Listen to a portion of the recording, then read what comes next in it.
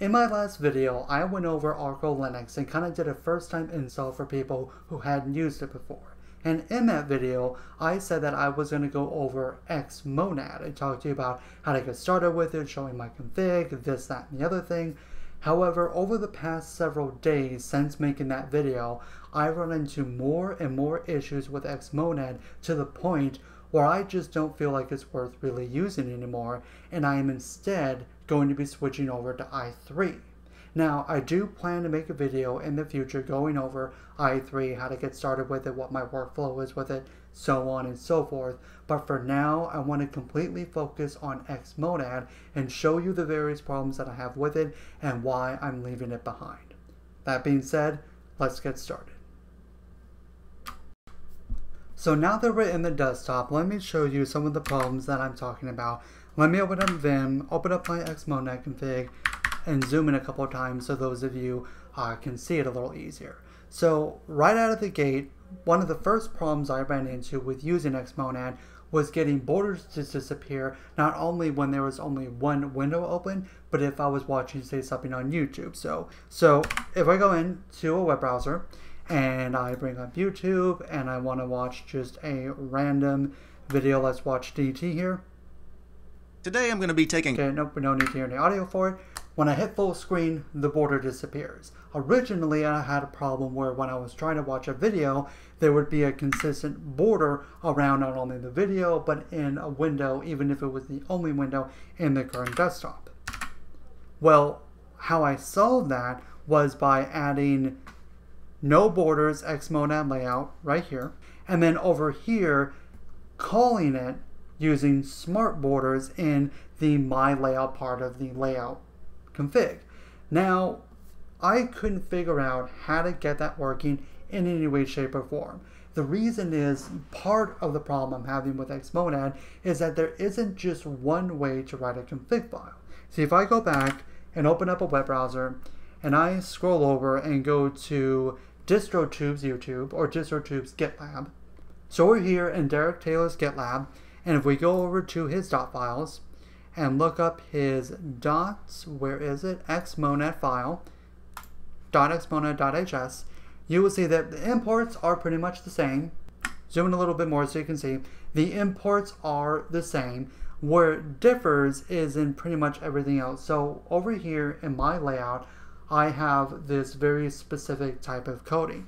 Well, in here, not only is it very difficult to find where he keeps his my layout portion of his config, but he calls it my layout hook. He has other ways that he writes the config for Xmonad versus with mine. So let's say I wanted to add the no borders or the smart borders here, and I wanted to implement that on my config from his config.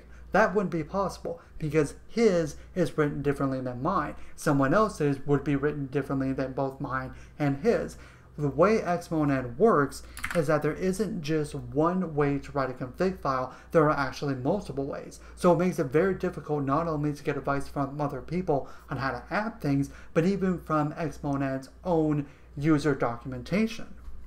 Another thing I ran into as an issue was the way layouts actually work. So how you actually switch between the layouts is, let's open up a new window so we can kind of open up a terminal so that you can see how this works.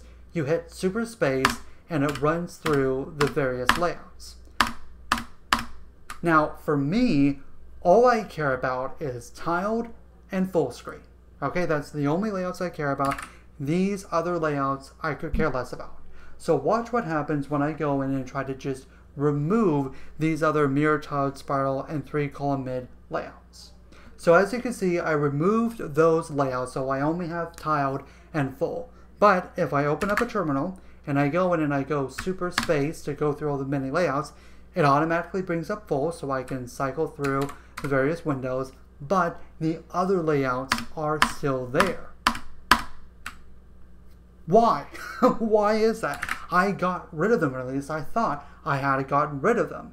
The other thing is inconsistency. The last time I did this and I got rid of the other layouts and then restarted Xmonad, the error file that comes up, the xmonad.error, is that normally would show you a bunch of issues that you may have if you're trying to get something working, filled with errors. This time, it's not doing that. For whatever reason, getting rid of this has not caused the .xmonad errors file to fill up with a bunch of errors. It doesn't make any sense to me why Xmonad does things the way that it does. It doesn't. Nothing here behaves the way that it should be. Now you may notice something down here, the My Show Name theme. And this essentially, what this should do is if I go through and I scroll through the various layouts, there should be a little pop-up that comes up and says, hey, you're on workspace 1, 2, 3, what have you. So I have that code in there. I've imported it over here under Layout Show Name, but it still doesn't work. It's still not there. So I figured, okay, maybe I need to take it and call it somewhere else. Maybe it needs to be over here in My Layout, or maybe it needs to be all the way down here in Main and Layout Hook. No matter what I tried, no matter where I tried to put, whether it was My Show W Name theme or Show W Name, no matter where I put it, it wouldn't work. You know what? Let me show you here. We're going to go to here and we're going to add a new we're going to do insert. Then we're going to add a new theme and we're going to do Show W Name. Okay? So I'm going to add that in. Show Name in my layout so that it should work, right? You would think that that's how that behaves. However, watch. Go in, refresh Xmonad, by the way, Super Shift R. Errors. That's not where you're supposed to put it. Okay, so let's just go back. Let's undo what I just did. Now let's try to import it down here. Maybe it's supposed to go somewhere in here with no borders full. So let's do another insert and let's do Show W Name. Okay, so no borders full, Show W Name. Maybe it's supposed to be called in here in my layout. Alright? So we'll save it. Do a refresh. More errors. Okay? Maybe I did the spacing wrong. Maybe I'm supposed to add these pipe symbols here to there. So it's just Show Name. So let's once again, right? Refresh. And let's go over and see if we get any errors. And look!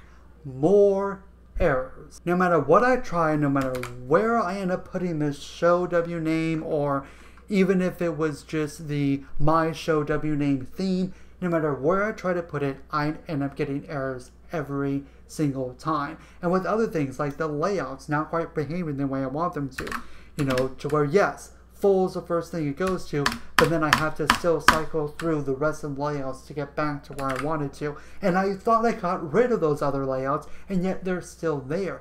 It just, Xmonad is written in Haskell. And Haskell is a notoriously difficult language to learn and configure for. And I see why. Trying to figure out where to call things for, where to import things in, where to actually get things to behave in the way that you want them to, it becomes tedious. It gets to the point where you're not having fun configuring Xmonad anymore. You're struggling with it. You're fighting with it every step of the way.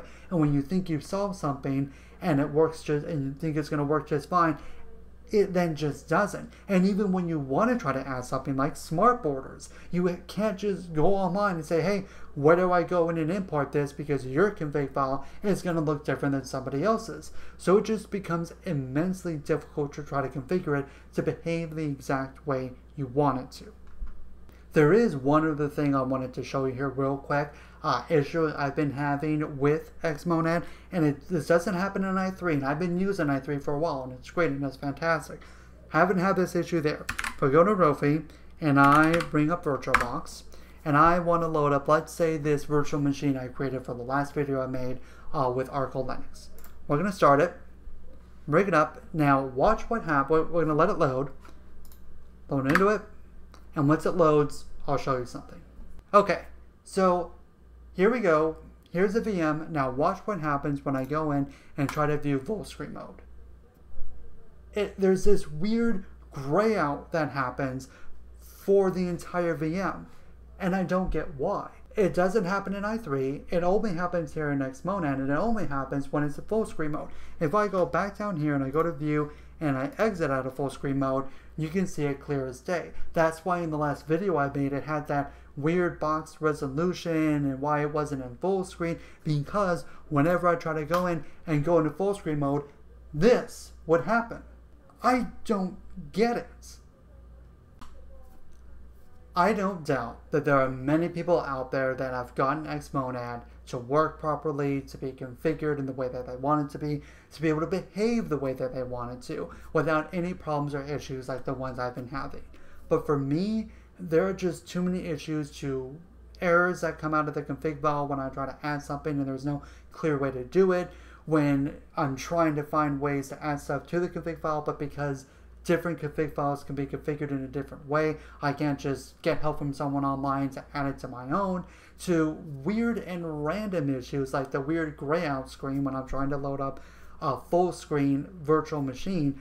It's just become a headache. Xmonad is no longer fun for me. I've been working at it for about a week, and no matter what I try, no matter what I do, there's always something that comes up that I have to really work out to try to fix, or I just can't fix because I don't know what's going on with it. And for that reason, I am going to leave Xmonad behind. Now, for those of you that use it and love it, that's phenomenal. That's great. I'm not saying that that's a bad thing. It's just, for me, it's not the timely window manager I was looking for, and I will not be continuing to use it. And that's pretty much all I have to say about that. If you liked the video, click the like button. If you really liked it, subscribe to the channel. Thank you so much for watching, and I hope you have a wonderful day. See ya.